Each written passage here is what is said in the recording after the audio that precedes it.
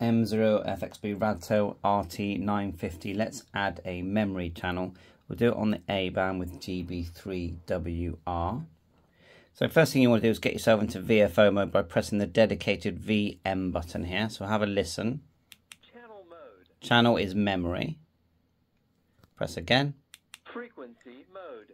That's, you can now type a frequency. So we just go 1457750. That's GB3 Bravo Charlie. Quite near me, and we've connected an external antenna with the SMA here to PL239. You can get those adapters on Amazon. And if you want, just out of interest, we could even go to the B band. Watch this. Put in the air band. 33850. And you'll see how clearly that comes through in a minute. So back to the A with the dedicated ABC button. So now to start adding the parameters like the minus shift, the CTC, CSS, etc. We need to just press the blue button which says OK. Press it and then go across till it says VFO and channel. Just there. Go across and then press the blue OK. Now we can start changing parameters. So the step, we're not going to need that.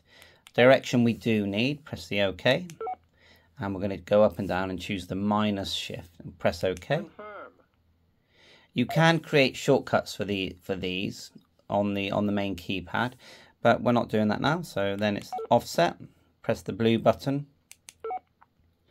and we've typed in to achieve 0.6000. It says here we have to put in 0.00600.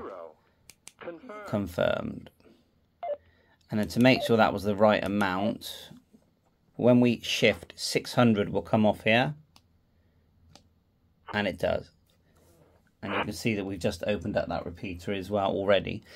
Right, but let's show you how to put the tone in. So now you just go menu, same place. A lovely structure that they've come up with, very clear. I'm looking forward to putting a boot up picture on this because I feel like it's going to look lovely. But press OK. And so we've got the minus, the 600 minus shift. Just it will be on FM, but receive modulation FM, and go down to channel memory, select, and we'll put it on. It does make you select the zone first, so you know it'd be nice if we can rename the zones, but at the moment that's my favorites. We could put in repeaters and PMR and whatever you want. You choose.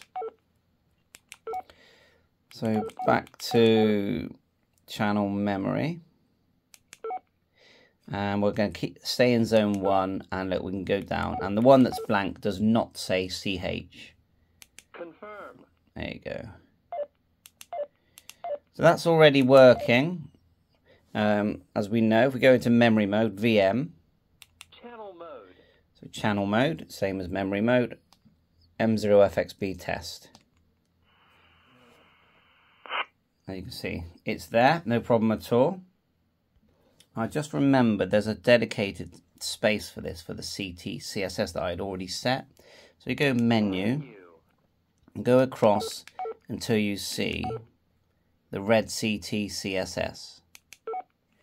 And we're going to just go down to transmit CT CSS and select 94.8. We go up and down.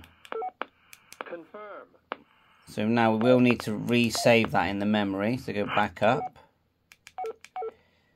select, oh, we need to go in VFO mode.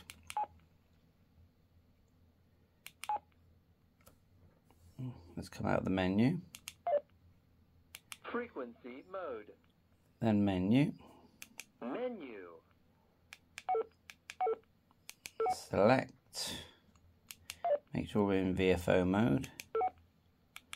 Down to channel memory, zone 1, and that was 3. Confirm. Coming out now. There's 2 PTTs, but anyway, M0FXB test. Wonder why we're not getting any beeps from GB3 Bravo Charlie. Let's go back to memory mode. Channel mode. 2. WR. Oh, there's airband. You can't transmit on airband. Stand 5, EC238. So okay, back into memory mode anyway. Frequency channel mode. Channel mode. And now we're going to go menu. Menu. Then go back to VFO channel. And look, you can see here, if we press number 1, if we press OK MDFA, we can tell it to show the name, and you just go up and down. So that's been selected. Of course, you can do this in the software. So now we're going to go channel edit name, and at the moment there's no name. So look, ABC shows here. If we want capitals, press the hash. And then we're going to go usual old-fashioned phone, G, B, press the hash for numbers, 3, hash again,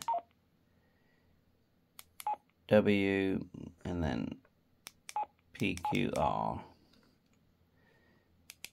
Confirm. Back out. And the names of that is small. I wonder if there's a way of showing it bigger. I'll have to learn that. So at the moment I don't even know of a single screen mode. But it is a beautiful set.